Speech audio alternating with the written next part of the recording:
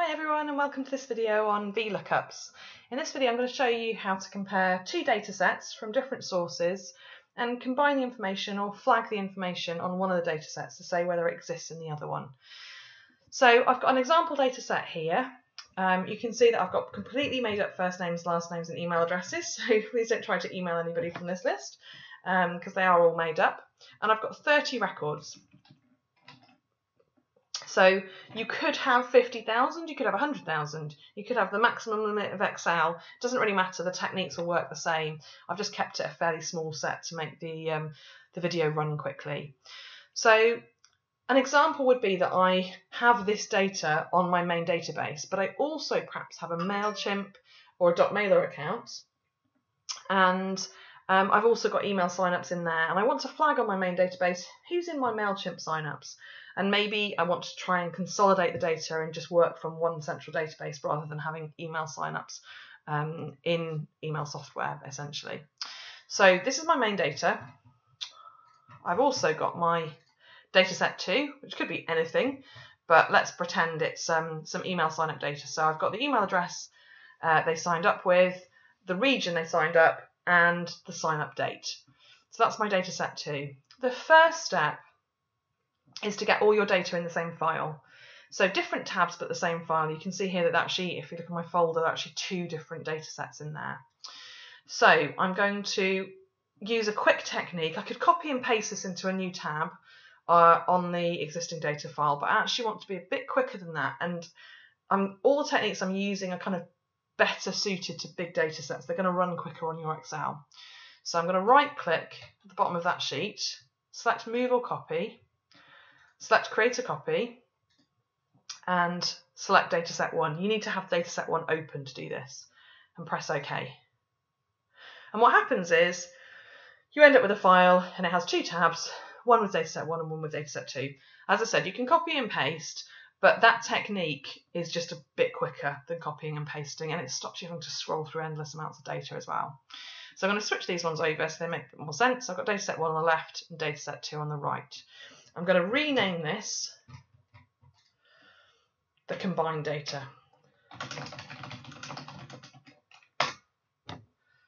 And I'm going to close down my dataset 2 so I don't get confused. So now I'm working with a combined dataset, albeit separate tabs. We've got everything we want in the same file. So what I really want to do is have a column that says, oh, is this on dataset 2? And I really just want to have a yes or no in that column to say, you know, do you exist on dataset 2 or not? In order to do that, I need to name my dataset 2. So I need to go into dataset 2.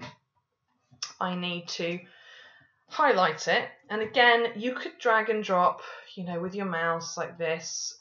It gets really annoying when you're dealing with big data sets.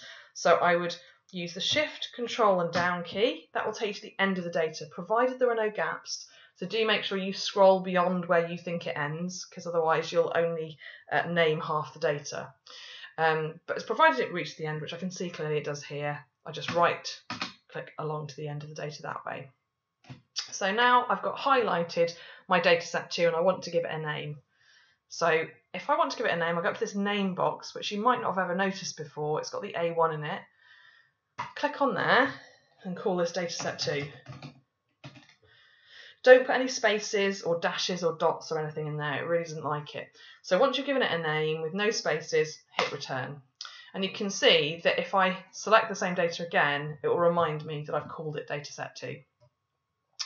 So I'm going to leave that as it is. One of the things to remember is that the thing I want to match on is email address. An email address is my first column, and that's what you want. So if the thing you want to match on isn't your first column in your second data set, you do need to rearrange the fields before you name it to make sure that happens. I'm going to go back into my dataset 1, and I'm going to use a formula. So I'm going to say equals VLookup, open brackets. Now Excel will try and tell me what, sort of guide me through, basically the formula. So it's asking me what the lookup value is. So I want to look up James _ Roberts. I want to look at this thing in D2. So I can just click on that cell. Then I press comma, And it says, well, where do you want to look this thing up? Well, I want to look it up in the data that I've just named. So if I start typing, it's going to remember that I've got some data called dataset2 within this file. So I can just tab to the end and sort of accept that, and then comma again. The column index number is saying, which column of the data do you want me to return back? So it can return any column in the series. Well, initially, I just want to know the email address. So I'm just going to say, give me back what's in column 1. And then it asks me for the range lookup. True is an approximate match, false is an exact match. I've never used an approximate match. I can't really see why you would. You always want an exact match with database work. So I'm going to put false and close brackets.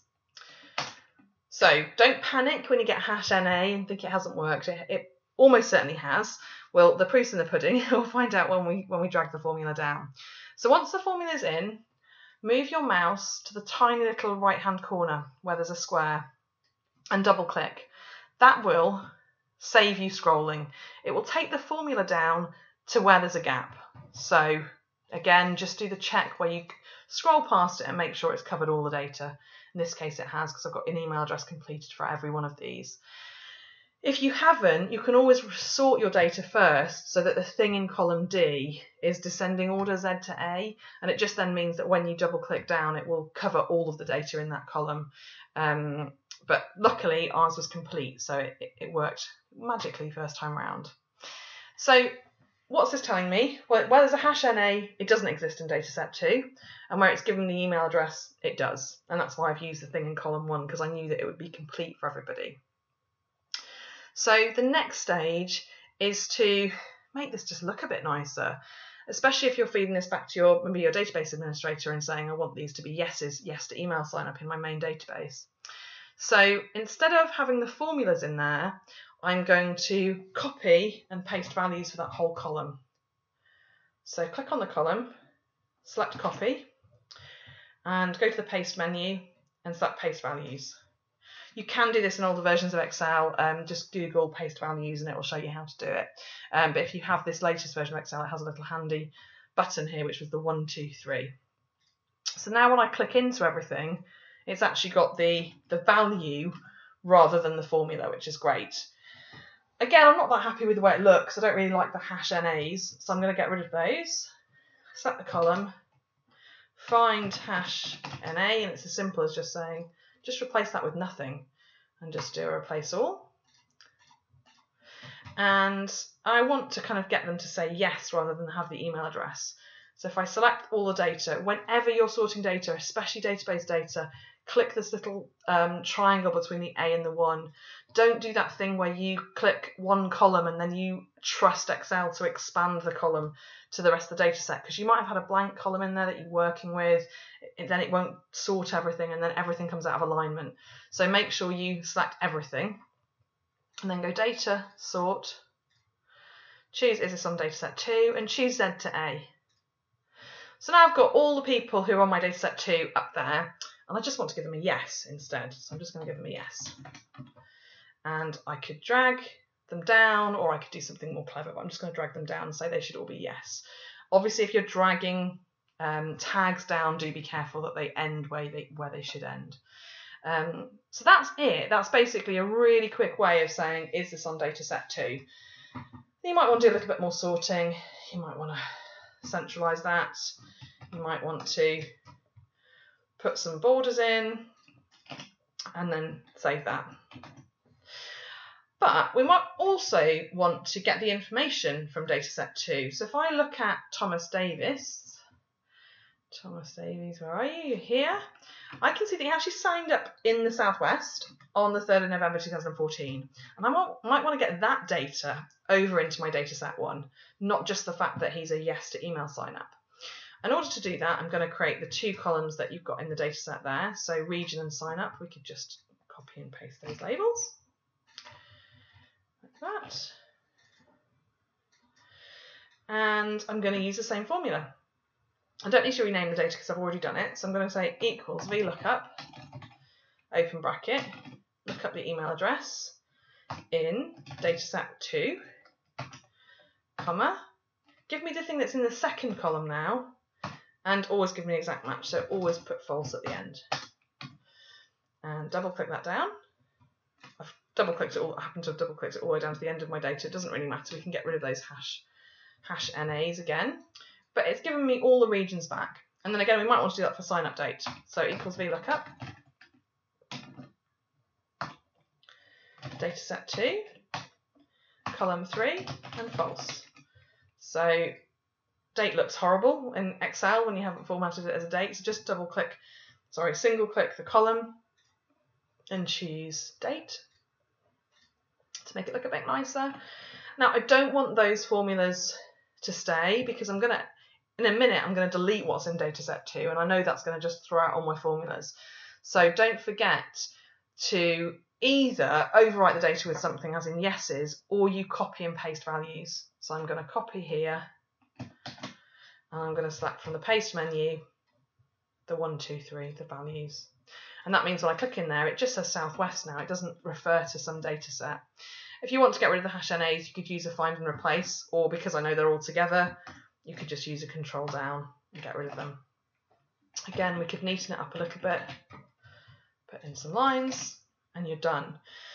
So in theory, everything on dataset 2 is now in my main dataset. So I've consolidated 2 datasets together.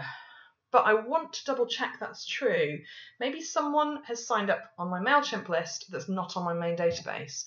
So I'm going to reverse the process. I'm going to do a VLookup again, but I'm going to use dataset 2 and see who from there is in here. So I need to name dataset 1. As I've explained, you have to have the data that you're looking up in column 1. So this time it's email address that we're using. So I'm going to select email address and call it dataset 1. The reason I'm not selecting all the data is because I don't really care about what else is on the main database. I just want to have this column of data. So I've named that, and I come over here to dataset 2 and say, are you on dataset 1? And I'm going to use the VLookup again. So hopefully you're kind of getting a sense for how to use the VLookup. So equals VLookup. Look up that email address in dataset 1. And just give me the thing that's in the first column. In fact, we only have one column, so that's our only choice. And give me an exact match, so put false. And double click that down. So as it happens, all of my data on dataset 2 is already on dataset 1. And that means basically I can now right click and delete this file because I've consolidated everything on here. And so all the data we had on 2 spreadsheets have now become on 1 spreadsheet. I hope that's helped you understand VLookups.